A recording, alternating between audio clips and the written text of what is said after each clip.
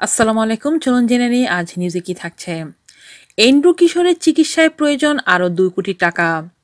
দেশের প্রখ্যাত কণ্ঠশিল্পী এন্ড্রু কিশোর বর্তমানে সিঙ্গাপুর জেনারেল হাসপাতালে চিকিৎসাধীন। অসুস্থ অবস্থায় গত ৯ সেপ্টেম্বর উন্নত চিকিৎসার জন্য সিঙ্গাপুরের উদ্দেশ্যে দেশ ছেড়েছিলেন তিনি। কয়েক মাস আগে থেকেই শারীরিক সমস্যায় ভুগছিলেন এবং দেশেই চিকিৎসা গ্রহণ করছিলেন তিনি। পরে ডাক্তারদের পরামর্শে দ্রুত সিঙ্গাপুরে নিয়ে তার চিকিৎসা শুরু হয়। বিভিন্ন পরীক্ষা নিরীক্ষার পর গত ১৮ সেপ্টেম্বর তার শরীরে ক্যান্সার ধরা পড়ে। ২ মাস পেরিয়ে গেছে, এখনও চিকিৎসা চলছে তার। এই গায়কের চিকিৎসার সময় বেড়েছে খরচও। সঙ্গীত পরিচালক ফরিদ আহমেদ বলেন, আজ সকালে এন্ড্রু কিশোরদার সঙ্গে আমার কথা হয়েছে। ভেঙে পড়েছেন তিনি। জানলাম তার চিকিৎসার জন্য প্রয়োজন প্রায় ২ কোটি টাকা।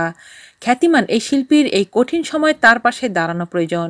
এরই মধ্যে প্রবাসীরা তাকে সহযোগিতার জন্য ফান্ড করেছেন। আশা করব দেশের মানুষও তার পাশে দাঁড়াবেন। তাকে আমরা হারাতে চাই না। এন্ড্রু কিশোরের শীর্ষ কণ্ঠশিল্পী মমিন বিশ্বাস জানান, এ পর্যন্ত তার ৩টি সাইকেলে ১২টি কেমোথেরাপি সম্পন্ন হয়েছে এবং আগামী ২৬শে নভেম্বর থেকে কেমোথেরাপির পরবর্তী সাইকেল শুরু হবে এবং আরও ৩টি সাইকেলে আরও ১২টি কেমোথেরাপি দেওয়া হবে।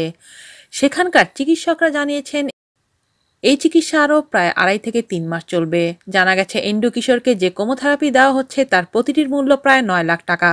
এরই মধ্যে গুণী এই শিল্পীর চিকিৎসায় তার পরিবার কোটি টাকারও বেশি খরচ করে ফেলেছেন। প্রয়োজন আরও অনেক টাকার। আজ এ পর্যন্তই। আল্লাহ হাফেজ।